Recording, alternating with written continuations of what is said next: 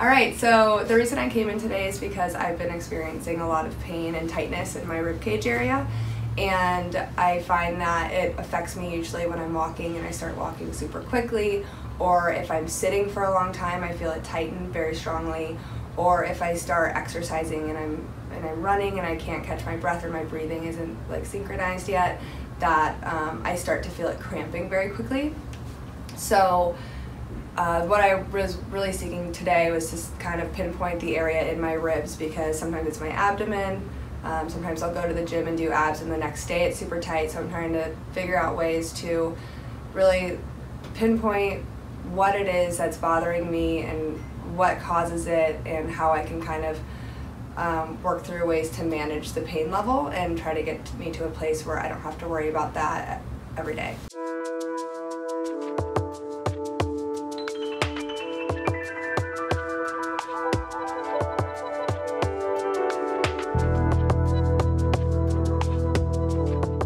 Okay, that does not work very well. I didn't want to spend a lot of money before I moved.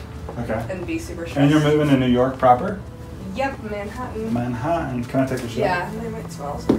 I won't smell it now. Okay. Okay. Are you afraid? It's not Yeah, I'm gonna concentrating. Concentrating. You passed this time. Hold that there. Hold that straight and pushing down. Okay. Feel how that one's hard? Yeah. That's a deep abdominal muscle up here. It's actually coming along the spine and stabilizing it. And if it's not working well, then that's going to be a problem where you have to use some of the smaller rib muscles to stabilize. Okay. Okay. Yeah. So if you touch right here, watch what happens. Hold that there. Push. You feel how that is really, really different if you take your hand away. Like just like nothing there. So do I work on strengthening my ribs? Yeah, so I'm going to give you a couple core exercises to do, but also we need to turn this other muscle on so that it, and I'm just going to work this muscle. It's a little uncomfortable. Sorry. No, I know. Oh, no, right, I know. Me. Yeah, I'm talking about it. Good. Good. I think the explanation part is useful. How is it? The worst thing you ever had or second worst? Ow. 3. My appendix acting up was worse. Okay, that's good. An appendix acting up. What does it do when it acts up? What about there? I'm pushing down. It acts up. They think they. Do you feel how this is happier? Yeah. Push.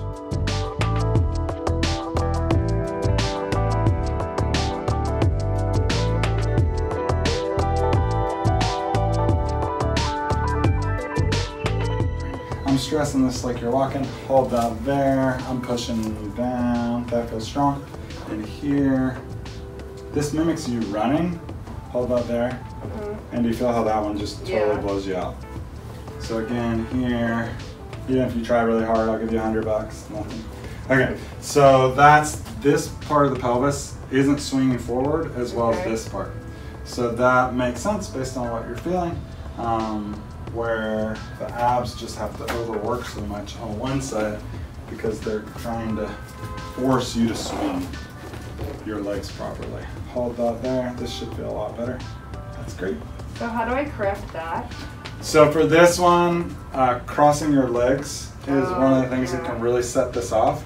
So what I would say is I'm not 100% opposed to crossing your legs. Where my issue shows up is where someone always crosses one leg on top of the other, and they don't switch back and forth. So think of crossing your legs really as a stretch. You wouldn't hold a stretch on one side for extended periods of time without doing the other side. And that's essentially what happens when you cross your legs. So what I'm doing now is I'm sort of stretching the opposite way that I think you've been crossing. And so what happens there is one side gets really stretched out and the other side sort of gets more impacted. So generally you don't want to hold a stretch more than a few minutes, and the same thing's true with crossing your leg. And then kind of shifting around with the way you do it, like maybe your leg's laying on top of the other leg and then you switch and then you kind of do the cross leg version, just so you're like moving around, mixing it up. So far so good? Okay, it's a little tight in here.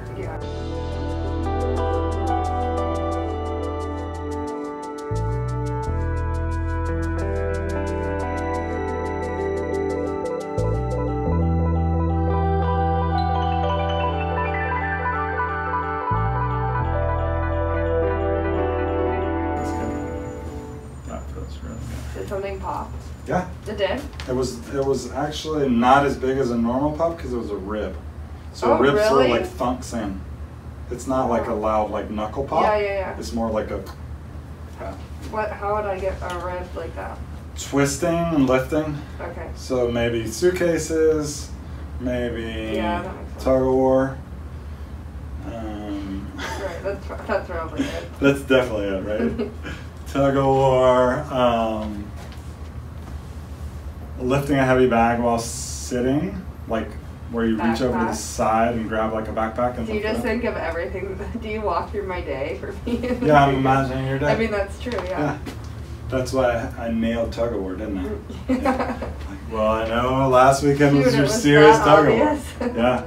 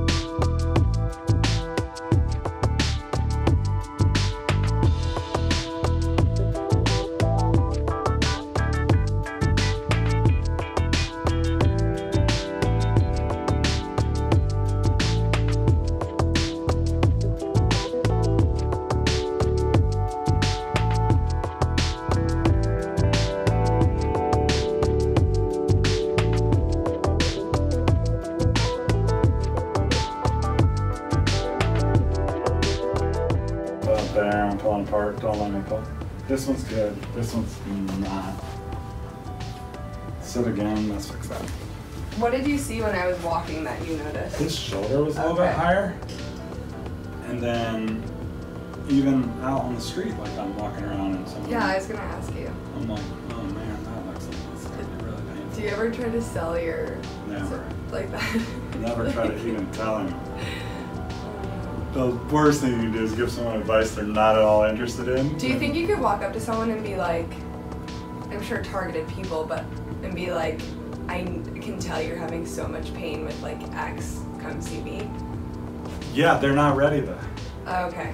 Are they like in denial? Yeah, like really? Everyone I mean, I don't know what it was like for you, but in general, most people are like, oh, it's just gonna get better. Oh. And I mean, I had a new patient earlier today who I'm always in shock because I have to try to have a straight face when they tell me how long it's been in pain. And they're like, 3 years. I'm like, 3 years? What have you done? And they're like, nothing, I just thought it would go away. Yeah. And they're like, I got your name like 7 months ago. I'm like, oh. Wow. Okay, well I'm glad you're here now, but if the rule really is, if it's not better in like 10 days, if it doesn't start to get better in 10 days, it's not going to get better. Okay. Like, interesting. Unless you have a fracture, and like fractures take a little while to heal, but you should start to feel even better. Like it should start to feel better in 10 days.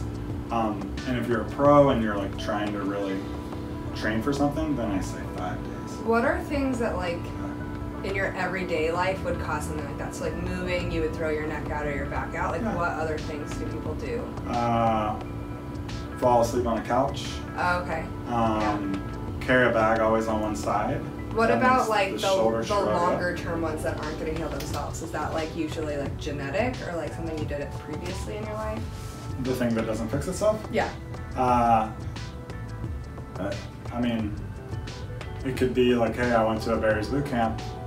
I was out of town all week and I did 2 berries in one day and I strained my shoulder. Got it, okay. And it's going to get better, but then it's just not getting better and they're still training. Hold that there. Okay, walk again. I mean, how you injure yourself, most people, the most common injury story I have is I woke up Like, really? Yeah. And it isn't, I mean, it's similar to what you were saying with your stomach. Like, it isn't that you did something slept funky. Yeah. It's the day before you really loaded it. Yeah. And you were strong enough that you could power through it. That's good. Sit here again, let me check your abs. You were strong enough to power through, but what that means by powering through is you're using smaller muscles to do the job of bigger muscles.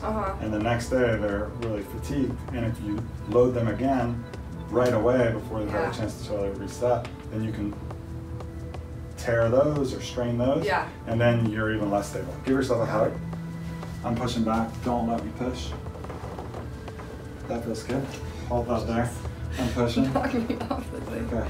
This one's really easy for me to move. Do you feel that? Yeah. Okay. This one, it looks like I can knock you off, but I can't even budge. And this one is like, there's nothing. Okay. This actually has to do with the way the skull is working. So take a breath in and out. 2 more. In. Good. 1 more. Good. I've actually had a headache slightly, so. That's the sagittal suture. Yeah. Kind of like weaves together. Yeah. And as you breathe, it moves a little bit. Yeah. And so it seems like maybe you hit your head on something, or you've been clenching your jaw. Who knows exactly what it is, but. Do you think I have a tumor? I'm pretty sure you do not have a tumor. Give yourself a hug. I'm pushing back. It's not a tumor. Hold that there. Don't let me push. Push. That feels way, way better. Wow. Okay. Better. Walk again. That should be much, much heavier. Cool. Cool. Anything I'm missing? No. All right. That looks really good. Like your shoulders are level, your hips are moving the way I want them. Cool. Walk us through what it was like, what you felt, and then how it's different than other things you've tried. So, what I felt today was a lot of, I feel like you were testing a lot of my whatever muscles all work together, so I really got like a wholesome understanding of how something up here can be triggered by something down here, or just how your body works together as a whole, which I think we always forget about.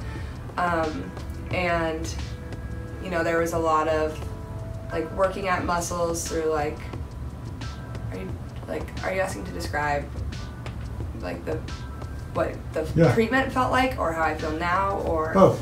Okay, so it felt like I was able to understand how different parts of my body work together to like make different parts, like my muscles work. So as I said earlier, something up here might have been triggered by something down here, or I have a lot of problems with my ribs. So we discovered today that the problems with my ribs oftentimes go all the way down through my abdomen, into my hip, through my leg, and sometimes even into your foot. So I think just being aware that there's a ton of different things that you can do to trigger pain that might be targeted somewhere that you would never think of.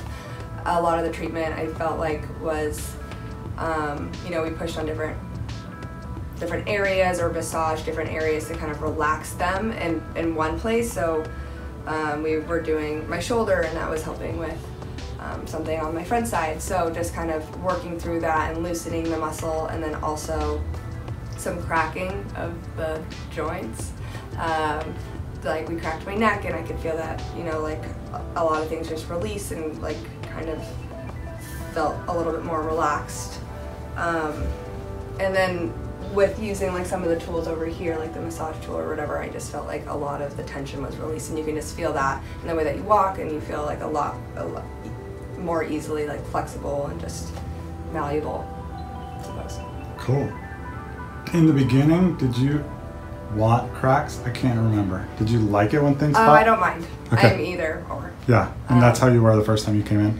Yeah. And before us, had you ever been to a chiropractor before? I have been to a general chiropractor, not a sports chiropractor, and I think there's a huge difference. She always ran through the same sort of, like, we worked on my back and then we worked on my legs, and that was about it, and this was a lot more targeted. So I think at first I was hesitant to come to a chiropractor because I didn't realize how like targeted chiropractic work could be. And before this, I actually went to a physical therapy to address the issue, and what we did there was just kind of heat, like laser heat work, just softening up the area. I think there was like one pop or two in my rib cage, but other than that, it was given like ab exercises to do, but the pain never really got better, and I never felt like I got stronger. I was just doing planks all the time. So that's kind Planks of about good, as much treatment as I got before this. And then I looked into, sometimes I thought it was like GI problems and other things, but I think ultimately like it's triggered through exercise and through, you know, physical movement. So I kind of came to the conclusion that it would be more muscle related.